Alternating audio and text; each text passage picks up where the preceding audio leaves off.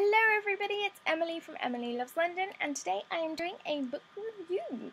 I was very luckily sent by Claret Press a review copy of Surface Tensions by Sarah Gray, and this is a short story collection and it was really good. So the genre for this book is short story, scary, emotional kind of stories. The synopsis is this collection of suspenseful short stories that are quite heartbreaking because of the really important subjects she addresses in each story in a really respectful and beautiful way.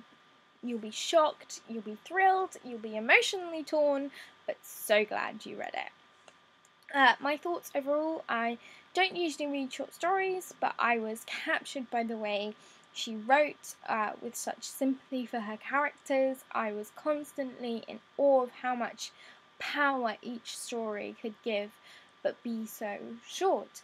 I really liked the shortness of each story, as you didn't become too involved in one or the other, and you felt like you got enough from each one. I'm going to give a short little review of the three of the different stories that I absolutely loved. The first one is Switched, or not Switched, Switch. I can't say anything today. And this is the first story. Was interesting and creepy, but not that scary. But then I'm not easily scared, let's be honest. I love my horror films, so I'm not easily scared. I would have liked more suspense in the scenes with the light switch. It was more of a mystery, which I thoroughly enjoyed, and especially putting the pieces together. It was a sad story with a great way of tying the house as like the devil, in a way, as it held the stories of its life for so long. Overall, a curious read, but needed more scare for me. The next one I really liked was Last Post.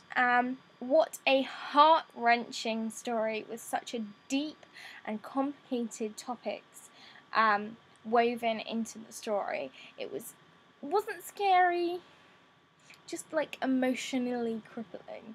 I liked that Gabe was his other direction in his life if he'd not been with Iris. So this is the main character who had some trouble at the beginning of his life, and whether or not he was gay or not.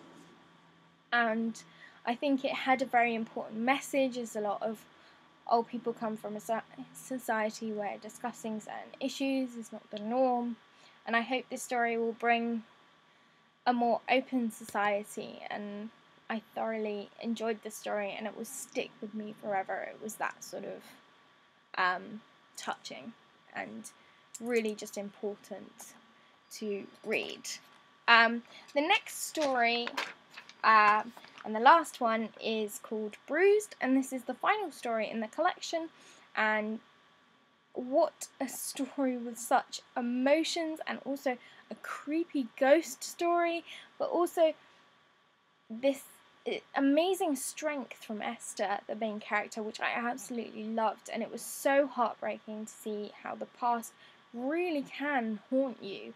It was just a fabulous story to end on, with such power and punch, and you felt so engrossed as part of the story because it was so realistic in terms of the topics it discussed and what happened in her life. So yeah, I really liked that one. It was a great ending to the short story collection.